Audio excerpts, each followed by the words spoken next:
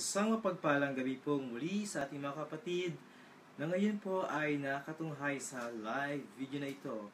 Ako pong muli ang inyong kapatid, ang inyong ka-prayer partner, ang inyong lingkod, Brother Jerry Vicencio, na nagsabi po na patuloy po tayong sumamba, patuloy po tayong manalangin, patuloy po tayong magnilay ng salita ng Diyos. At sa mga sandaling ito, let us sing a song for the Holy Spirit. Should acknowledge first the presence of the Holy Spirit sa ating buhay. Come, Holy Spirit, fall on me now. I need your anointing, come in your power. I love you, Holy Spirit, you're captivating my soul. And every day I grow to love you more. Come, Holy Spirit, fall on me now. I need your anointing, come in your power. I love you, Holy Spirit, you're captivating my soul, and every day I grow to love you more. I'm reaching for your heart, you hold my life in your hands, drawing me closer to you. I feel your power in you, nothing compared to this place where I can see you face to face. I worship you in spirit and in truth. I'm reaching for your heart, you hold my life in your hands, drawing me closer to you. I feel your power in you, nothing compared to this place where I can see you face to face. I worship you in spirit and in truth. I worship you in spirit and in truth. I worship you in spirit and in truth. Praise the Lord! Tunay nga, sambay natin ang ating Panginoon sa Espiritu at sa katotohanan. We should worship the Lord God in spirit and in truth. At this point in time, let us pray our opening prayer in the name of the Father, and of the Son, and of the Holy Spirit. Amen. Heavenly Father, salamat po sa araw na ito, at muli mo po kami binigyan ng pagkakataong makapagpuri sa iyo, makapagnilay ng iyong banal na salita, makapagpanalangin sa bawat isa. Panginoon, tunay nga po na karapat-dapat ko pong purihin, sambahin, dakilain ang iyong pinakamatamis na pangalan, sapagkat ikaw pong dakilang may likha sa bawat isa sa amin. Sa iyong bagay, lahat po ay posible, because all things are possible for those who believe in you, for those who love you, for those who put our hope in you. That is why, Father God, at this point in time, we ask forgiveness for all our sins. Cleanse us, O God, from head to toe, and cover us, O God, with your most precious blood that shed in Mount Calvary 2,000 years ago, the blood that purifies us, the blood that gives us life, the blood that gives us future. Panginoon, sa mga sandaling ito, hinihiling ko po, Panginoon, na basbasa mo po ang aming pagsasalusulong salita, magdulot na ito ng kalakasan sa bawat sa amin, lalo na po sa mga nanghihina at wala na pag-asa sa buhay, na sa mga may karamdaman ay magkaroon ng kagalingan. At gayon ito, nananalig kami, Panginoon, na anumang po ang kahilingan ng aking mga kapatid, anumang po ang trials, persecution, problems na dinadanas nila sa buhay sa mga sandaling ito, alam po namin na ikaw po ang Diyos namin na magkakaloob sa aming mga pangangailangan, tumutugong sa aming mga kahilingan. At nananalig kami, Panginoon, ang gabing ito ay tagumpay, because God loves us. God loves every one of us, because we have a merciful, we have a loving, and a forgiving God. Kaya naman sa mga sandaling ito, kami pinagpupuri sa iyo, sumasamba sa iyong dakilang pangalan. To God be the glory, in Jesus' mighty name. Amen. In the name of the Father, and of the Son, and of the Holy Spirit. Amen. Okay, let us read the Bible for this Sunday. Maiksi lang po about the living water. A reading from the Holy Gospel according to St. John. Ito po ay hango sa John chapter 4 verse 5 and the following verses. On the way he came to a Samaritan town called Sychar, near the land that Jacob gave to his son Joseph. Jacob's well was there, and Jesus, tired by the journey, sat down by the well. It was about the 6th hour. When a Samaritan woman came to draw water, Jesus said to her, "Give me something to drink." His disciples had gone into the town to buy food. The Samaritan woman said to him, "You are a Jew. How is it that you ask me, a Samaritan, for something to drink?" Jews, of course, do not associate with Samaritans. Jesus replied to her, "If you only knew what God is offering, and who is it that is saying to you, 'Give me something to drink,' you would have been the one to ask, and he would have given you living water." "You have no bucket, sir," she answered, "and the well is deep. How do you get this living water? Are you a greater man than our father Jacob, who gave us this well and drank from it himself with the sons and his cattle?" Jesus replied, "Whoever drinks this water will be thirsty, but no one who drinks the water that I shall give will ever be thirsty again. The water that I shall give will become a spring of water within, welling up for eternal life." The Gospel of the Lord. Praise to you, O Lord Jesus Christ. For a short reflection, pagnilayan po natin, ano nga ba itong living water na alok ng ating Panginoon, na alok niya ang kaligtasan sa ating bawat sa nananalig sa Kanya.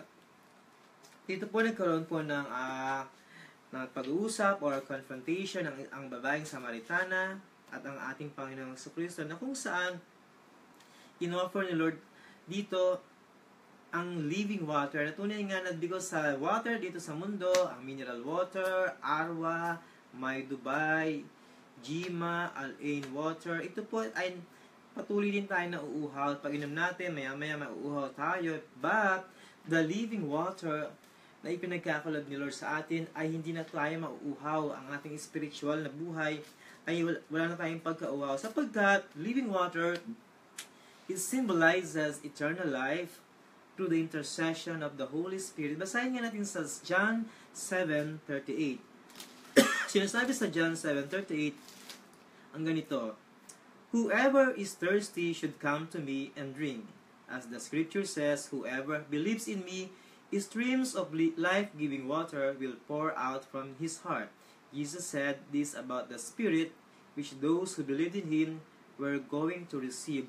Yun po, pag tayo nanalig sa ating Panginoon, ang living water na ating makakamit o matatanggap ay ang banal na Spiritu, ang kaloob na banal na Spiritu, sapagkat living water is a gift of God. Ito ay regalo niya sa atin, na kung saan kung tatanggapin lamang natin ito, ay wala nang pagkauho ang ating kaluluwa, ang ating buong pagkatao. Kaya naman sa mga sandaling ito, mga kapatid ko kay Kristo, alam naman natin, being a Christians ay hindi talaga better process. Tayo ay bat-bat ng suliranin, bat-bat tayo ng persecution, at bat-bat din tayo minsan tayo nagkakasala. But at this point in time, if you will gonna receive our Lord Jesus, the life-giving water, uhaw naman tayo sa mga sandaling ito, uhaw man tayo sa mga material na bagay, uhaw man tayo sa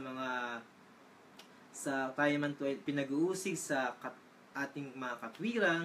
Pero pag tinanggap natin si Lord Jesus as a living water, tayo ay kanyang mapapawi ang ating pagkauhaw.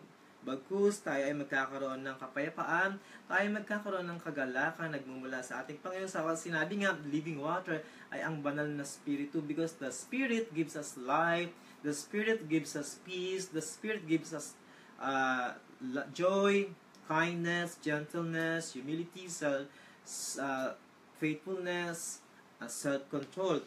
Sapagkat pag tinanggap natin ang banal na Spiritu, ang living water na nagmumula sa ating Panginoon, tunay nga, ano man ang dinadanas natin sa mga sandaling ito, kabalit ko kay Kristo, tayo man ay patuloy na nagkakasala. Today, let us accept Jesus as our Lord, our Savior, at tayo po ay ganap niyang papawiin ang ating pagkauhaw sa kanyang salita, pagkauhaw sa mga bagay ukol sa ating Panginoon.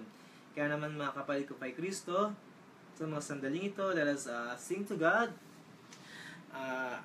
makalangit na awitin, na tuningan na sa pagkagising pa lamang natin sa umaga, ang Diyos na natin ang ating uunahin, ang ating living water. Inumin agad natin ang living water na alok ng ating Panginoon, ang kanyang salita, ang banal na Espiritu, upang ang ating buong maghapon sa presensya ni Lord tayo mananangan.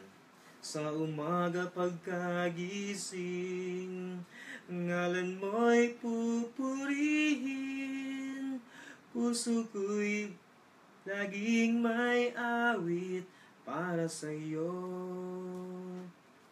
Lagi kong nararanasan katapatan mong walang hanggan, pag-ibig mo'y laging sariwa sa araw-araw.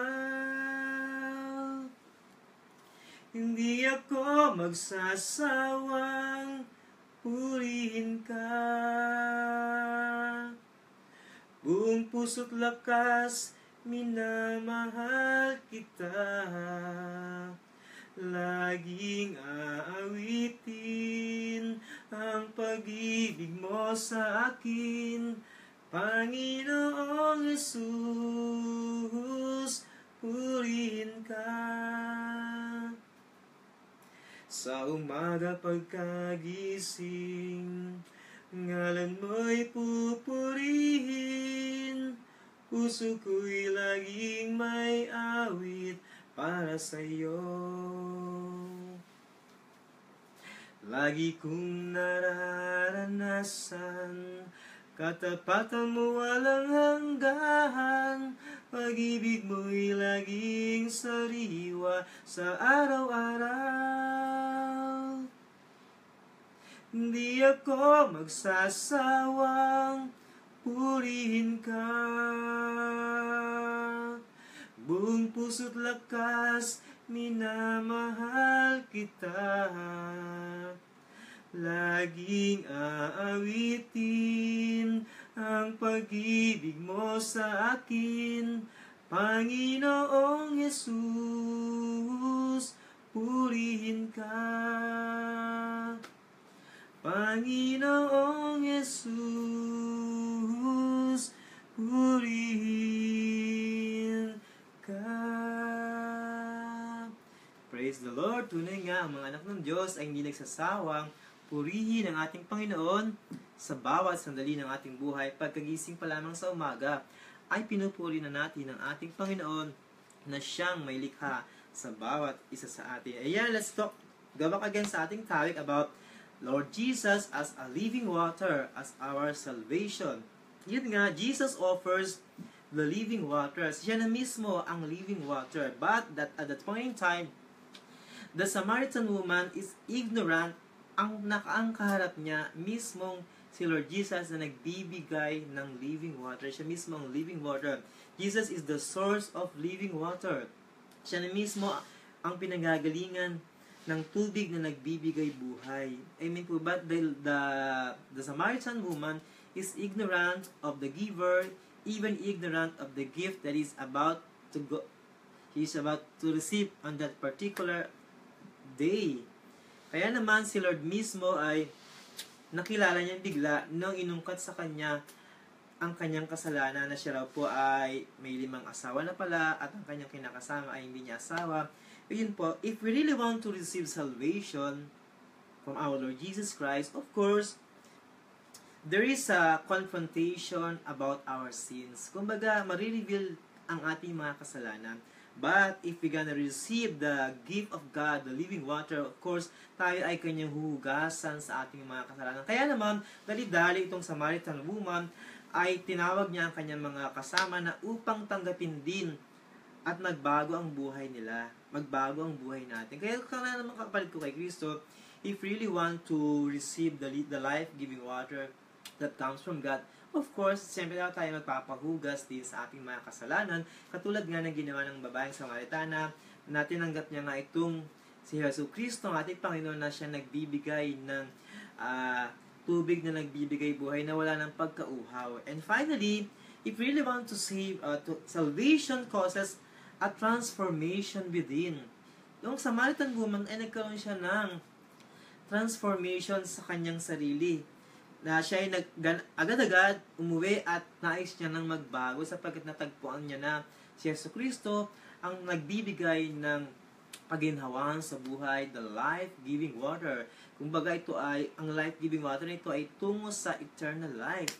Kaya sa buhay natin, mga kapatid ko kay Kristo, diba sa buhay talaga natin, if really want to be saved, ay tayo ay nagkakaroon ng transformation. One of the example is this analogy is that transformation in other terms is called metamorphosis. Metamorphosis is that transformation of a caterpillar into a beautiful butterfly. Ganon din tayo, di po ba?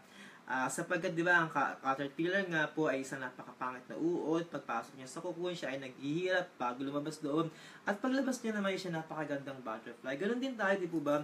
Sa bat-bat man tayo ng kasalanan sa ating buhay, but if we really want to be transformed by the Word of God, by accepting the life-giving water that comes from God, unti-unti rin tayo nagkakaroon ng transformation within, at iyan ay lalabas sa labas.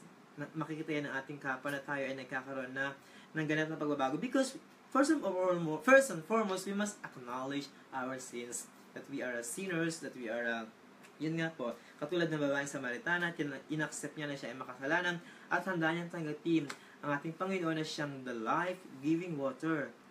Amen po ba? At yun nga po, pag tinanggap na natin si Lord Jesus sa ating buhay, ito ngayon nangyayari, di po ba, dun sa 2 Corinthians chapter 5, verse 17, sinasabi rito, if anyone is in Christ, he is a new creation, the old has gone, and the new has come. Kapag tayo doon ay na kay Kristo, iniiwan na natin ang ating lumang buhay, ang lumang buhay iniiwan na, at ang bago ay dumating na. Kaya pag tinanggap natin si Lord Jesus, we receive salvation, we receive the life-giving water, we receive eternal life, at ang buhay naman natin nagkakaroon ng pagbabago. Our way of thinking changes. Sabi nga sa Romans 12:2, do not conform to this world, but be transformed by the renewing of our mind. Magbago na lang po tayo ng ating diwa. Amen? And syempre, the way of our life changes. Kung dahil tayo ay mga ABS, alak, babae, sugal, CBN, chismosa, bungangera, nagar pa, ang gamot dyan ay GMA. Good manners, attitude. Amen po ba?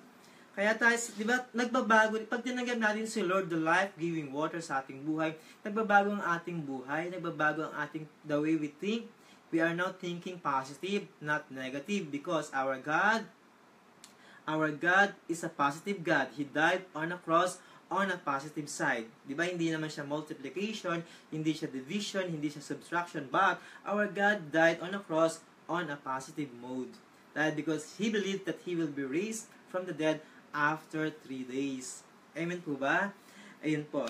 Nagbabago ang ating thinking, hindi na tayo negative, because tayo ay a positive person na. Our attitude changes. Kung dati tayo ay, sinabi ko nga, ABS, alak, babae, sugal, CBN, chismosa, bawangera, nagar pa. Ang sagot dyan, tayo ngayon ay GMA, good manners, attitude. Good manners, and we have a right attitude na. Amen po ba? Ayun po, nagbabago daw po tayo. And we were once children of the world, now we are children of God. Tayo ay anak before ng mundo, but ngayon tayo ay anak na ng Diyos, ni Yahweh El Shaddai. Amen po ba? Kapag tinanggap na natin ang the life-giving water, si Lord Jesus, tayo ay anak na ng Diyos. We are called the children of God. And finally, we were sinners destined for hell. Now, we are believers with a home in heaven. Before that tayo, we are sinners destined for hell. Tayo po ay sa impyerno na mapupunta. But now, when we receive the life-giving water that comes from God, our Lord Jesus Christ, we are now the believers with a home in heaven. Ang ating daw po tahanan ay doon sa kalangitan. Speaking of heaven, last Thursday, we the lectors and commentators ministry of the Filipino community have watched a film show. We have a film showing inspirational, a faith film na kung saan the title of that film is A Miracle from Heaven. Konting istorya lang po. No? Let us watch that movie because we will be inspired, our faith will increase, and we will believe that there is a miracle. What happened is that there is a family wherein there is a three girls. Ang anak niya, ang isang anak niya ay nagkaroon po ng malubhang karamdaman, hindi makita ng doktor, at ang tiyan po niya ay lumalaki. Hindi ko alam kung anong klaseng virus po yun. But, and then, ayun, hanggang sa, ang nanay niya ba, nawala na yung faith kay God, but dumating din ang time na bumalik po ang faith niya, and one time, ito nga po anak niya na may parang terminal cancer, ang sakit niya na, naglalaro sila dun sa puno, ng malaking puno, ng kapatid niya, at naman, sa paglaro nila dun sa puno, may malaki palang butas ang puno, at siya dun ay nahulog. May sakit na nga siya, terminal na ang sakit niya, ay siya pa ay nahulog dun sa puno. Dun po sa paghulog niya po sa puno, siyempre na, balita na po sa lahat, sa buong town, sa lahat ng newscaster, ayun po, hanggang siya rin po ay nakuha, siyempre iyak na ang pamilya niya. Anong nakuha siya, sabi naman ng nag-save, she is breathing, ibig sabihin there's still life. And then, after that, yun, dinala sa doktor, hanggang sa, unti-unti po ay, nagkaroon ng changes dun sa bata. Malaki ang tiyan niya dati, biglang lumiliit na. Hanggang sa naikwento niya nga na siya daw po ay nahulog dun sa puno. Nakipag-usap pala sa kanya si Lord. Dinala siya sa langit. At sinabi niya na, I will heal you. Ayun. Kaya it simply means that mayroong miracle sa ating buhay. Tayo ay manalig lamang. At ang milagro ay nasa araw-araw ng ating buhay. Dahil nga doon, ang kanyang mami ay pinagsalita doon sa congregation. Pina-explain po ang mga nangyari sa buhay ng anak niya. Etong sinabi niya, before the miracle, sinabi niya, you know what, my dear brothers and sisters, miracle is when someone smiles at you. Miracle is when someone offers you a car, going to office, going to anywhere. A miracle is when someone approach you, when someone forgives you, when someone loves you. That is a miracle. It simply means that in our day-to-day living, a small act of kindness is a miracle na. Ito na po pala ay isang milagro na. Kaya naman, pag kinonsider natin yan as a miracle, of course, marami pang miracle na darating sa ating buhay. Tayo may karamdaman sa mga sandaling ito. God is our man ay kinakapos sa mga sandaling ito. God will provide us, who will show us miracle. That our God is a miracle working God. Kaya naman sa mga sandaling ito, mga kapatid ko kay Kristo, tayo mga tumanggap kay Lord sa life-giving water na nagbibigay ng buhay hanggang sa eternal life. Nagbibigay sa atin ng kapayapaan, kagalakan, pag-ibig na bumubukal. Ay sa mga sandaling ito ay tayo pumuli before we proceed for our final prayer. Let us greet first those who are watching right now. Sa mga naligtas ni Lord, sa mga sandaling ito ay batiin po muna natin sila na mapagpalang gabi. Unang-una na ang ating kaibigan, Brother Pablito Tapang Jeronimo. Mapagpalang gabi sa iyo. And also, Sister Mitz Francisco and family. May your father-in-law be healed by the power of the blood of Jesus. And also, Marvin Mapalad, mapagpalang gabi sa Jacob Pala, blessed day. And also, Mang Epay, Jonaline, Viray, Candelaria, and family, mapagpalang gabi po sa inyo lahat. And those who are watching right now, Rizalina, Mary Vistro, nothing is impossible. I still believe. Isang sabi mo nga sa akin, isa na lang, Brother Jerry, answer prayer na tayo. Sister Mary Vistro of Sharjah. At lahat kayo ngayon nakatunghay sa ating live video na ito. I miss you nga pala. Ay ilang araw na po tayo ng walang live. At ngayon po ay araw ng linggo. Tayo po ay nagkaroon ng live sa grasya at awa ng Diyos.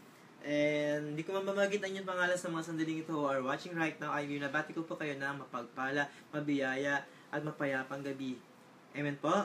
Ayun. Before we proceed for our final prayer, let us sing first to God. Meron ako nadinig kagabi na magandang awitin dyan sa gawain sa Luneta, ay sa El Shaddai, kagabi sa gawain. Ang ganda po ng kinanta ni Brother Nelson about who we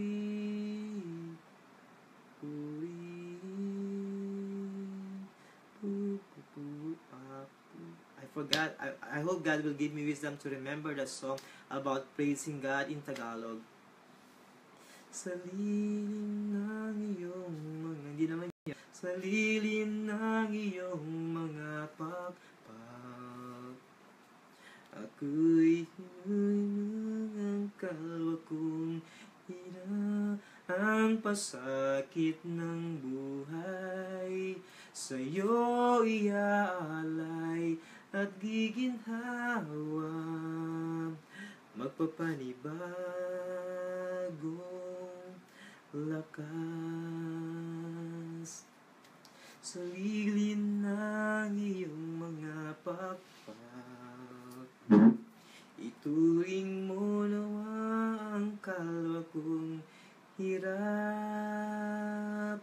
ang pasakit ng buhay sa'yo iaalay at giginhawa, magpapanibagong lakas.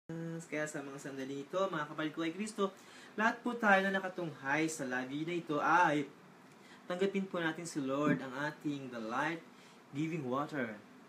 Ayun, sa lilim ng iyong pakpak. Hi, I have Sulaiman from the Holy Land.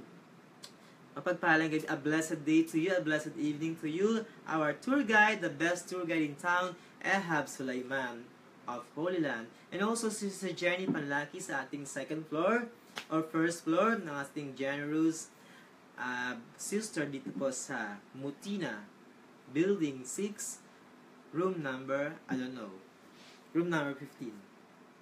Ito Sister Jenny, Sister Jocelyn Panlaki, ay binabati ko na mapagpalang gabi. Brother Von Ryan Saladilla, the singer-composer, soon-to-be preacher of Sharjah, ay binabati ko na mapagpalang gabi. I hope matuloy na ang ating, sabi mo, ang ating taping sa ating Music with Sharjah Gospel Music Ministry. Brother Von, ayun po. Binabati ko kayo na mapagpalang gabi. I really want to sing more. I forgot, gusto ko talagang kantahin yung kinanta ni Brother Nelson last Friday. Ang ganda-ganda. Ay, yesterday, sa pagpupuri kahapon sa praise and worship, about purihin, nakalimutan ko lang ang tono. Purihin, pupurihin. Blessed evening, Brother Jenny. Yun. And also, batiin po natin ang mga taga-America, Brother Pulano Dato, Sister Marilu Pacumio, Sister Tess Santos from Australia, Sister Mary Lawag, Sister Janet Jesus Tamayo from Netherlands, Sister Virginia de la Cruz Strongberg from Madrid, Sister, sorry po, I forgot the name, from Madrid and also from London, from London. And also, from UAE, lahat kayo na nakatunghay sa Sharjah, Abu Dhabi, Ras Al Khaimah, Fujairah, Al Ain, Ajman, Dubai, Al Ain. Lahat na po ba nabanggit ko? Wala nang ay lahat ng worker, lahat ng preacher, lahat po na council, Dubai na Abu Dhabi, binabati ko kayo ng gabi. Ayun, purihin ka, O Diyos. Purihin ka, O Diyos. Yan, purihin ka. Diyos, purihin ka, oh Diyos. I forgot, Brother Boy, nakalimutan ko yung tono. Purihin ka. Pwede mo ba akong tawagan dito sa akin, 056? Sabihin mo lang sa akin yung tono, Brother Bon. 056-206-3898.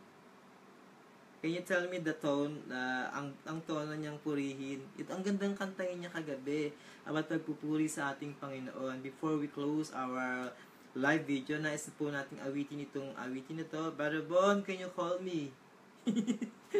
To say that, ang tono niyan. Call me in 056. I will call you. Bon.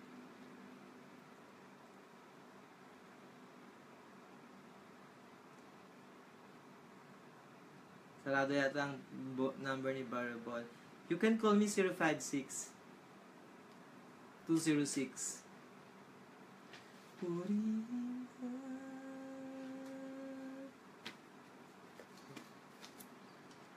Hello, sorry Thank you very much for calling. I forgot the tono. Gusto ko yun eh. Puri. Sige nga. Ayun, yeah. Thank you very much. Alam ko na. Tuloy mga turihin ka, o Diyos. Pat dapat kang sambahin. Paulit-ulit lang siya, di ba na? Yeah, thank you very much, Bon. God bless you. Yun, one of our viewer ay tumawag po siya si Brother Bon Ryan Serradilla para masabi niya lang po kung ano po yung tono ng nais kong awitin. Ito po yun. May sila naman siya pero napakaganda na manamnam. Napifeel natin ang presensya ng ating Panginoon. Purihin ka, O Diyos. Purihin ka, O Diyos. Karapat dapat kang sambahin, purihin ka, O Diyos. Purihin ka, O Diyos. Purihin ka, O Diyos. Karapat dapat kang sambahin, purihin ka, O Diyos. One more time. Purihin ka, O Diyos. Purihin ka, O Diyos. Karapat dapat kang sambahin, O Diyos. Amen po. Di po ba napakagandang awitin about pagpupuri sa ating Panginoon? Sister Corazon Erquiza ay mapagpalang gabi po. Thank you very much, Brother Bon Ryan Serradilla, sa pag-lead mo sa akin sa kantang Purihin Ka, O Diyos, na nilid po kagabi ni Brother Nelson ng Manila Gospel Music Ministry. Amen po. At this point in time, batiin ko muna ang ating mga kaibigan yan sa Holy Land Pilgrimage, Jojo Bus, Red Root, ang ating tour guide, Ehab Sulaiman, the best tour guide in town, ang ating BFF, Georgia Bella Gabello, Sister Miss Francisco, Sister Franz Joel Montel, Leonie Landicha, happy birthday po in advance, Sister Elsa, lahat kayo ngayon na nakatunghay ay binabati ko po ng mapagpalang gabi. Sister Boyet ng Abu Dhabi, Sister Belnur, ayun po. Belnur po, isang mapagpalang gabi sa iyo. All of you who are watching right now, you can replay this live video sapagkat sa mga sandaling ito tayo na po ay mananalangin na po sa ating evening o panghuling panalangin. But before that, let us sing first for the last time. Purihin ka, O Diyos. Purihin ka, O Diyos, karapat dapat kang sambahin, O Diyos. In the name of the Father, and of the Son, and of the Holy Spirit. Amen. Heavenly Father, salamat po sa gabing ito. Muli mo po kami binigyan ng pagkakataon upang sa iyo po'y sumamba, upang sa iyo po'y magnilay ng iyong banal na salita, upang ikaw ay tanggapin bilang aming Panginoon at tagapagligtas, upang kami po yung magpanalangin sa isa't isa. Kaya sa mga sandaling ito, my dear brothers and sisters, kayo po nanonood sa live video nito, ini-invite ko po kayo sa mga sandaling ito since we are, the gospel for today is about the receiving God's gift, the receiving of salvation. Maaari po kayo na ini-invite ko na sumabay sa panalangin ito at sabihin po natin, Jesus, Son of David, have mercy on me, a sinner. Jesus, today, I accept you as my Lord and Savior of my life. I accept you as my King. Today, I believe that something good is going to happen to me. Thank you, Jesus, for coming into my life. I believe that my life will never be the same again. At kapatid ko kay Kristo, kung ikaw po ay sumabay sa panalangin yan, nakakatiyak tayo na tumanggap tayo ng salvation, the gift from God, the life-giving waters. Kaya sa mga sandali ito, Panginoon, patuloy po kayo nanalangin sa iyo. Ipinapanalangin ko aking mga kapatid sa mga sabay sa panalangin ito. Ano man po ang kanilang mga dalangin sa buhay, kahilingan sa buhay, ito man po ay financial. Panginoon, alam po namin, you are the giver of life, you are the giver of everything. Kung ano man po ang nangangailangan ng kagalingan, Panginoon, kanilang mga mahal sa buhay sa Pilipinas, you are the Jehovah Rapha, the God that healed thee. You are our doctor, you are our divine healer. Hiniling po namin, pagaling mo po, Panginoon, sa aming mga kapatid, Sister Jane Zoleta. This is ang biyanan po ni Sister Miss, ang lahat po na nagdumadanas ng sari-saring karamdaman sa buhay, lahat po ng aspeto ng buhay, physical, mental, emotional, spiritual, financial, ay alam po namin ikaw po ang tumutugon sa aming mga dalangin, lalo na po sa mga taong nagtitiwala sa iyo, nananalig sa iyo, umaasa sa iyo, Panginoon, at sa mga sandali ang mga taong tumanggap sa iyo, Panginoon, alam po namin hindi mo kami bibiguin, hindi po maik sa inyong kamay upang abutin ang aming mga panalangin sa buhay, kaya sa mga sandaling ito, Father God, kami po patuloy na sasamba, kami po patuloy na mananalig, kami po patuloy na magpupuli sa iyong dakilang pangalan at pasasalamatan ka ng walang hanggan. Ito po ang aming salamat dalangin. To God be the glory in Jesus' mighty name. Amen. In the name of the Father, and of the Son, and of the Holy Spirit. Amen. Kaya sa mga sandaling ito, makita-kita po tayo mali bukas kung loloobin ng Diyos by the grace and power of God. Ako pong muli nagsasabing, God bless us all and let's always count our blessing. Vicencio family, Cruz family, Chenny Jayariel, I love you, I miss you. Ayun po. God bless us all and have a blessed, fruitful, joyful, peaceful night. Diyos mabalos.